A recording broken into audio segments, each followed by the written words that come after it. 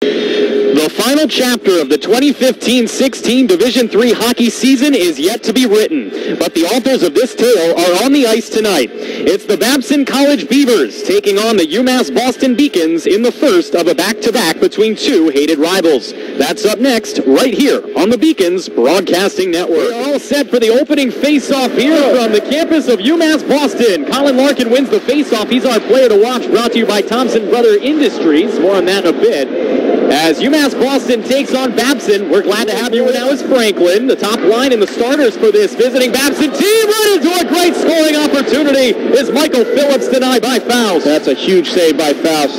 Brett Mason off the face-off win by the Beacons. His shot is blocked down in front. Right out in front from Santa Pass to Miller. In front from Miller, and his second chance opportunity is denied by Murray. Tommy Municiello with possession. The freshman from Weymouth has 7 points in 14 games.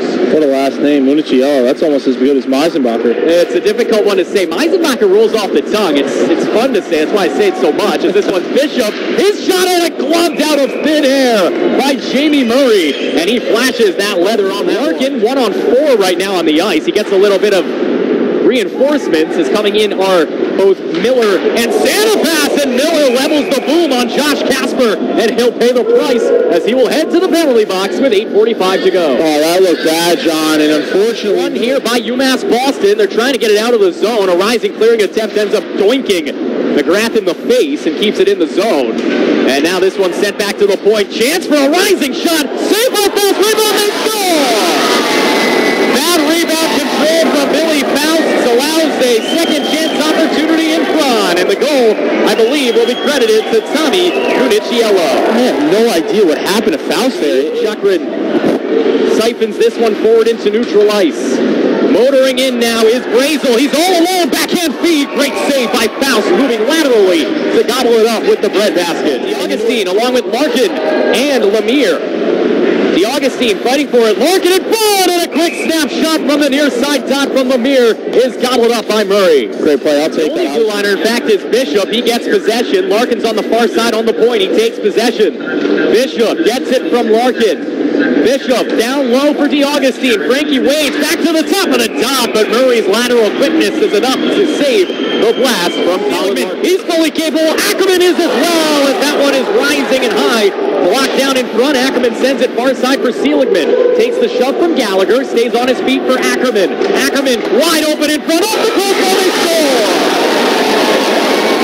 Tommy Municiello. He came into this one with 4 in 14 games. He's now doubled it up to 6 in just 2 periods. It's 2-0 Babson right here on the Beacons Broadcasting Network. Bowman out there along with DePieto. Instead he tries to go forward towards the blue line, and the lumber is laid by Brett Mason, and still down is the forward, I believe.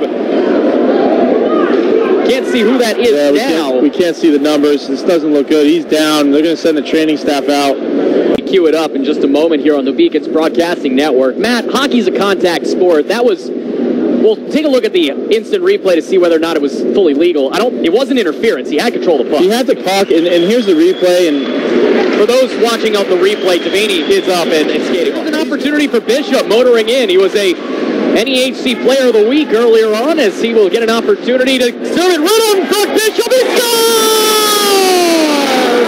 Tyler Bishop, the man, the legend, gets it done for Tyler. It is goal number 6 on the season, point number 15. He cuts the deficit in half. It's 2-1. I'm amazed in watching what Bishop is doing. Lemire drops it down for Santa Pass. Santa Pass using that big body. Center in front, they score!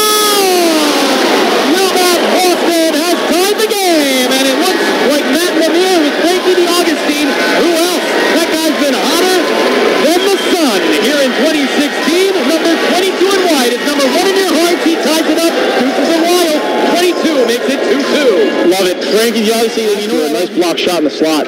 There's a blast from Gallagher, and that one had some mustard on it, but gobbled up by the Butterfly. Possession by Murray with 15:55 to go. Nice shot from Gallagher. Off an opportunity like that. It looks like Colucci jockeying for possession with Tim Searles, and Tim's going to get tossed. So a break for the Beacons, perhaps. Colucci initially won the faceoff and got it poked away, and now the Beacons have to regroup back. Chance, shot, score!